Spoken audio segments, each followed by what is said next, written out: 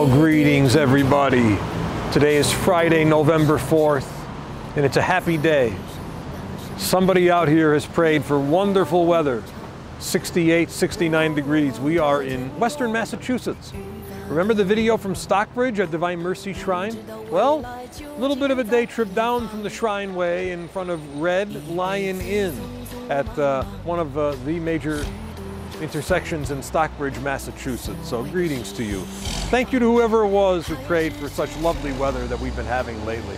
Usually during election season, don't worry, silly season is almost coming to an end with the elections. But usually during election season, election day, the weather is miserable. We're tired of the signs, tired of all of the campaigning. So, oh, what a joy this is. I would like to talk today and reflect on you about finding God's will in the spirit of St. Francis de Sales. We have to walk with the saints. I asked someone recently, what do you think God's will might be for you? And the man said, I think God's will would be to win the Powerball Jackpot, $1.5 billion. I say, good luck to you. I hope you're the big winner. Hope it really works out well. And then another person said, well, you know the old saying, when there's a will, there's a way? I said, yes. This person told me, well, when there's a will, there's a family. Get it? Life is more than about money. We are far, far greater than any money that we could bring in for a job or money that we may receive as remuneration. Sometimes in life we value our being not for who we are, but rather what we can do or what we can produce. Are you aware, though, God does not see it that way. God does not value you or me based on how much money we have or don't have, or what kind of job we may have or car. First, what is our vocation in God? Now, you may be inclined to say as a first response, my vocation is to be a nurse, or my vocation is to be an auto mechanic or an accountant. And I will say to you, I'm glad you have a wonderful job. But vocation is far more than your employment. Your vocation is your calling from God for who you are, not for what you do or not what kind of check or biweekly check you could bring home.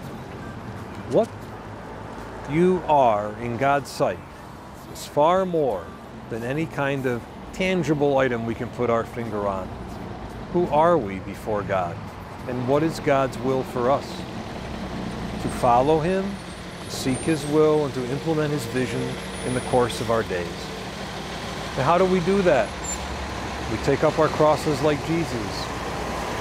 In life, there will be suffering from time to time, but that we should not be afraid of that suffering. I'll have to pause for a moment while the truck goes by. I'm on a loud corner, everybody. But life is more than just about the suffering that we endure, because there's nothing we can do to avoid that. Finding God's will is to accept what God has given us as the plan of our lives. And from time to time, we may be very surprised that finding God's will is a discovery in life that may lead us down very, very different paths. Different paths than we have been used to.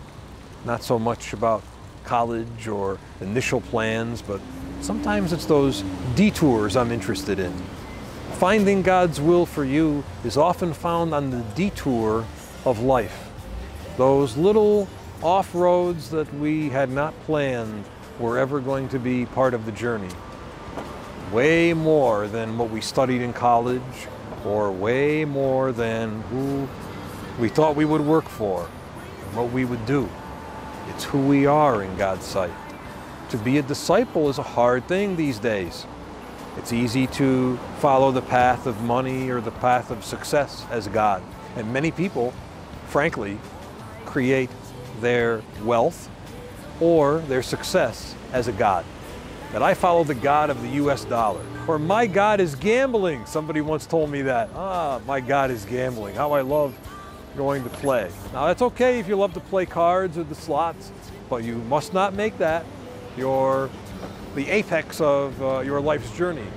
It's only something that God gives us as a pastime or free time, but we must remember that finding God's will is the ultimate path and discovery of life.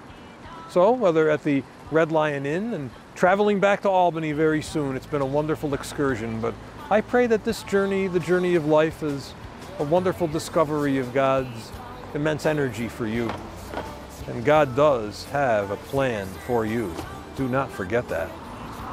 I hope you find great joy and peace in your life, and you keep praying for that nice weather in the month of November. We'll see what happens. Take good care, everybody. God's peace be with you, and please pray for me, and I certainly will pray for you along the way. Take good care.